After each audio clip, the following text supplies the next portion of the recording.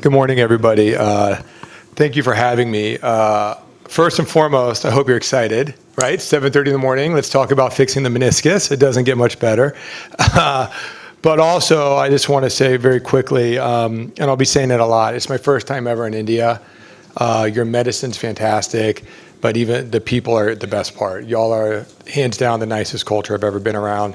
So thank you so much for the unparalleled welcome. I appreciate it very much. All right, so let's get started. Thank you, Pune. Thank you, conference chairpersons. I am a consultant for the Pew Synthes. You will see me talk about that to some extent. So why are we saving the meniscus? We were just up here talking. It's very much in vogue now to save the meniscus, whereas even 10 years ago, we were debriding it more. So when I talk to my patients in the States, when I have to explain this to them and they go, what is the meniscus? I go, well, in a young person, I think of the cartilage like a brand new highway, right? A brand new paved highway. And I say the meniscus are like the tires on the car, right? They're protecting the highway from getting damaged from a car that's just on rims. And I think about that, and I think that's what our meniscus does. It helps to dissipate the forces encountered by the articular surface when we walk. So understanding the meniscal anatomy is very important, right? I do believe, and you'll see this in my talks, Einstein said, keep it simple, but not simpler. So I do try to keep things simple, but I think we have to understand the anatomy here. And if you look to the right picture, the microvasculature of the meniscus is very much on the peripheral edge. And I know everybody in here knows that, but that's very important, right? Because a debridement is still an option. And I'm going to talk about it briefly, but I'll primarily talk about repair. But if you have someone who's overweight, you have someone with arthritis, you have a tear that you know this healing is not going to take place, you have someone with diabetes that's microvasculature may be poor. I think it's easy to sit up here and say, oh, fix everything and just take them back to the OR and do a debridement. But I think in reality, it's very difficult to walk into a patient room and say, hey, your surgery failed, let's go do another one. So I think we have to keep debridement on the table in certain instances. So again, looking at the vasculature, you can see here very well in this like arthrogram, if you will, or that you can see the vasculature in the red zone, red-white zone. But look very briefly, very quickly, right here, like in the white zone, it stops. Oh, you got a pointer, thank you so much. The vasculature stops. So that's why we really focus on red-white zones. And I know people say, oh, white zone tears heal. I get nervous, but I have seen my own tears heal there too. So in the meniscus, we're looking to, again, what does it do? It improves the congruency of the surface area. So this is why we have to fix it if we can. The medial compartment shares 50% of our load. The lateral compartment shares 70% of our load, right? We transmit 50% of this load in extension and 85% of this load in flexion. So if we do a partial meniscectomy, right, we decrease the contact area by 10%, but we increase the load across our joint by 65%, right?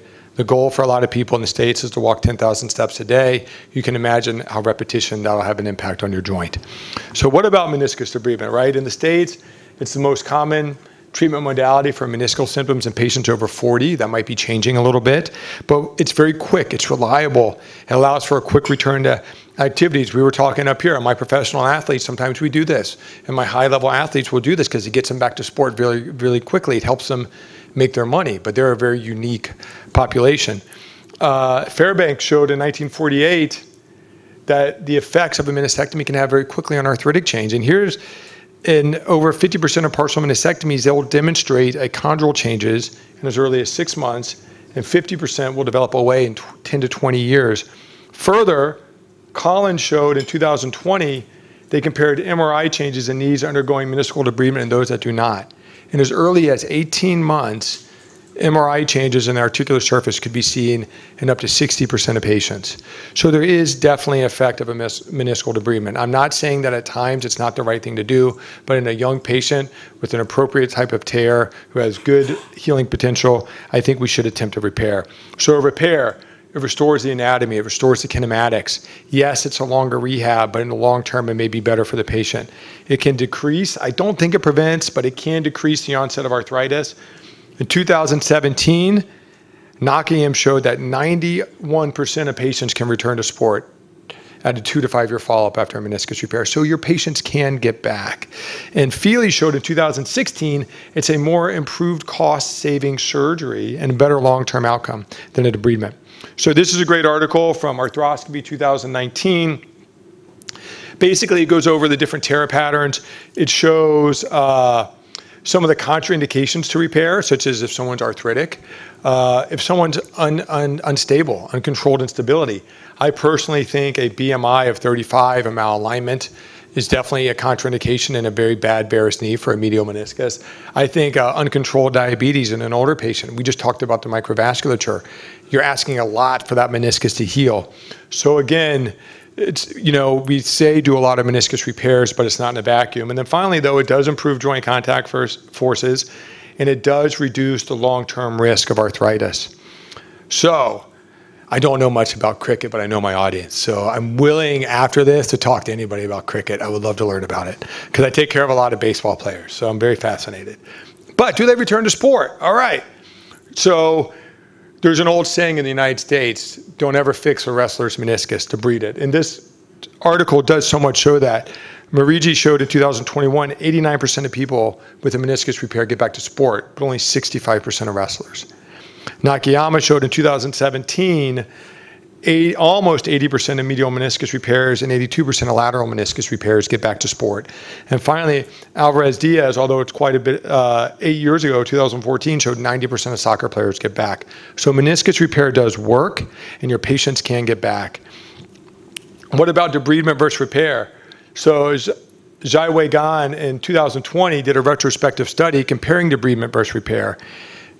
And he showed that the complex tears did significantly better with repair than debridement, probably because if you debride the complex tears, you're probably doing a subtotal meniscectomy, which can lead to arthritic change in 5 years. So here are the IDKC scores. If you look at pre-op and post-op for debridement, it's a 20-point increase. You look at pre-op and post-op for a repair, it's over 40 points, so over twice the improvement in long-term outcomes with repair. Further, if you just took all comers with meniscectomy, still the improvement is still greater in repair versus debridement by 4 points. So does meniscus repair really work? Does it heal? So I think we can go to Stedman's data from 2015. It's a 10-year follow-up meniscus repair data comparing patients over and under the age of 40. And what they showed is they had 110 patients under the age of 40. They had a 5.5% failure rate at 10 years. They had 38 patients over the age of 40, and they had a 5.3% failure rate at 10 years. So they're saying age may not really matter. I may disagree with that a little bit, but I do think we can push the limits a little better because our technology's improved and our understanding of the meniscus has. They also showed no difference in failure rate with ACL. In this same picture is a lateral meniscus radial repair I did, and you can see it's healed all the way through. So in conclusion, I think the goal of the meniscus is to dissipate the forces encountered by the chondral surface, right? Meniscus repair does have a high rate of success in the correct patient, all right? The contraindications, arthritic, untreated instability, a high BMI, all this makes sense, right? Malalignment, and I do think age, right? It's about that microvasculature again. We can now repair meniscus tear orientations we could not previously do, right? 5 years ago, we were told don't do radial tears. Now we're doing them, right? And thanks to Dr. Sachin, I have to do a talk on it here in a little bit. So, but meniscus repair does have a high return to sport, except wrestling. And finally, patient-reported outcomes are better with a meniscus repair versus a complete meniscectomy. So why are we saving the meniscus? Because you don't want your patients having their car driven on a road like this, right? We want our tires in shape so we don't damage the road. All right? Thank you.